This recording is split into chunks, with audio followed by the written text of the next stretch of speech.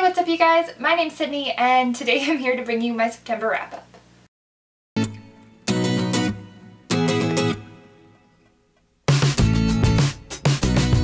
For September, I read a whole shit ton of books, so this might be a bit of a longer video, but I'm kind of proud of myself for making sure I took the time every night to at least read 20 pages.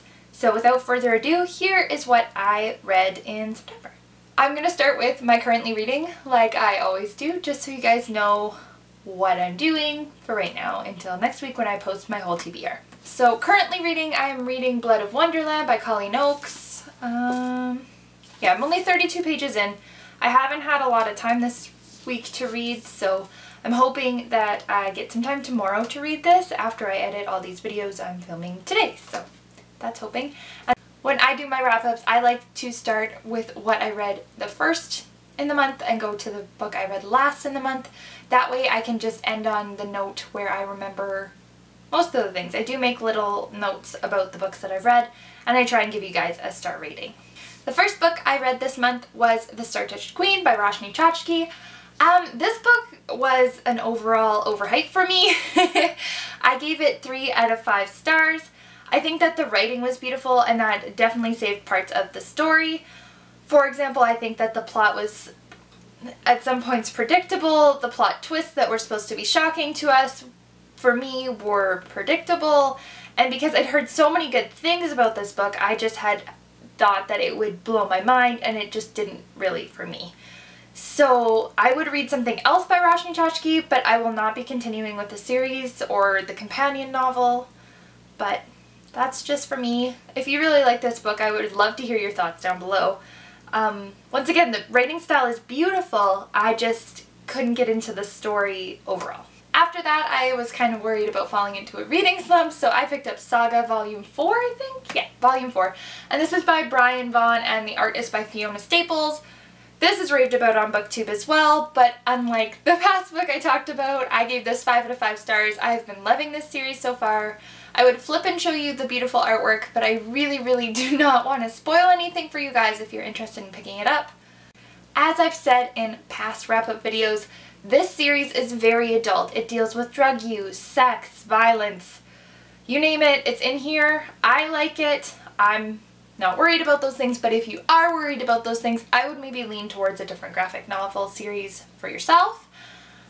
This story, though, I've really enjoyed. The world is so out there that it just takes me out of my head sometimes and helps me just calm myself down and make me think about other things, but at the same time it's not so out there that we can't understand what's happening. I think this one was a really big standing point because of the changes that we see in our characters and the changes we see in the setting. So I will be continuing this series as soon as I get the next volume. I can't wait. I love it. The next book that I read this month was actually an audiobook, and that was Everneath by Brody Ashton. I gave this first installment a 3.75 out of 5 stars. It was a perfect audiobook to listen to while on the go. It wasn't too much to think about. It was pretty simple to listen to. The characters were intriguing. The world was intriguing, but not so much that I was stopping and staring off into space just listening to this book. For myself, I think that once again the plot twists were easy to see coming, and parts of the book had me rolling my eyes at our main character. She's just not my favorite person, which I will continue on with when I talk more about the series. But the story overall is a fun listen, and it's interesting and kind of a guilty pleasure read. After I finished listening to Everneath, I actually read the ebook for Neverfall, which is a novella for the Everneath series. It is pretty short. I think it's about 100 pages, maybe 60 in there somewhere. And it follows Cole's perspective, which if you've read the series or have read the first book, you would know is kind of like the bad boy. I'll just put it like that so then you're not spoiled. But I liked it more than the first book. That's such a weird thing for me to say. I liked hearing his perspective, and I really think that this novella helped flesh out the world for me. It helped me kind of understand the mythology and where the realism hit and everything like that. I gave this novella 4 out of 5 stars. The next book I finished was a physical book, and it was The Diviners by Libba Bray. This book blew me out of the water. It was 5 out of 5 stars. Again, one that is very hyped on BookTube, which is why I originally bought it, but I can say that it is not overhyped for myself personally. This book combines historical fiction, a little tiny bit of romance, some paranormal, some mystery, you name it, you kind of get a little bit of everything. And I loved it. I think the author does a wonderful job of bringing the setting to life. It's 1920s in New York. There's speakeasies, there's flappers, there's ghosts, there's murders, you name it. There's something for almost everyone in this book. I loved it. That being said, it's super lengthy and I was still wanting more. So needless to say, I will be continuing with the series. This is one that was probably one of my favorites of the year, and I will be talking more about it at the end of the year, I am sure, in my top books. After reading such a hefty book, I decided to pick up the 12th book in the series of Unfortunate Events by Lemony Snicket. I was not as impressed with this book as I was with The Diviners or as past books. It was kind of just a means to an end for me. I still gave it 4 out of 5 stars because of the content matter. For me, this book really touches on the idea of good and evil, like is it black and white or are we all morally gray, which as a middle grade read I think is extremely important for middle graders and for everyone to realize that maybe bad people aren't bad, they're good people who have done bad things, or they're just people who have done bad things. That's a personal opinion, but for me I think that this book really brought that to light. After reading the 12th book, I picked up the 13th book, The End by Lemony Snicket, which is the end of the series of Unfortunate Events series. I have enjoyed this series overall. I think I would have enjoyed it more when I was younger, but this was my favorite book by far. I gave this book 5 out of 5 stars, which is a bit of a strange idea for some people.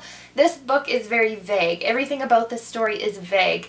And I think that if you're looking for a series that's going to give you full closure about everything, you probably shouldn't continue with this series because you're not going to get that.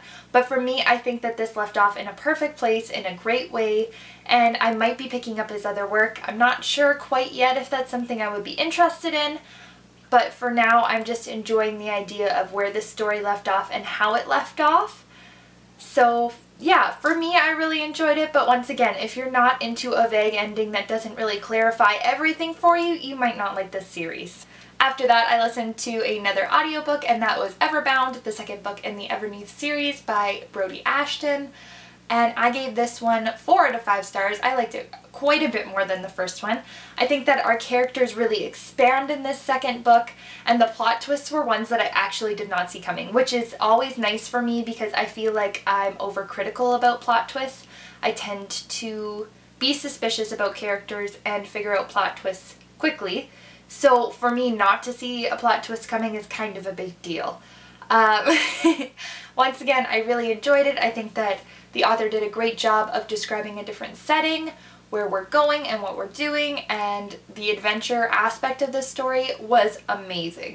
Right now I'm listening to the last book, and I can tell you that the second book will probably be my favorite book in the series.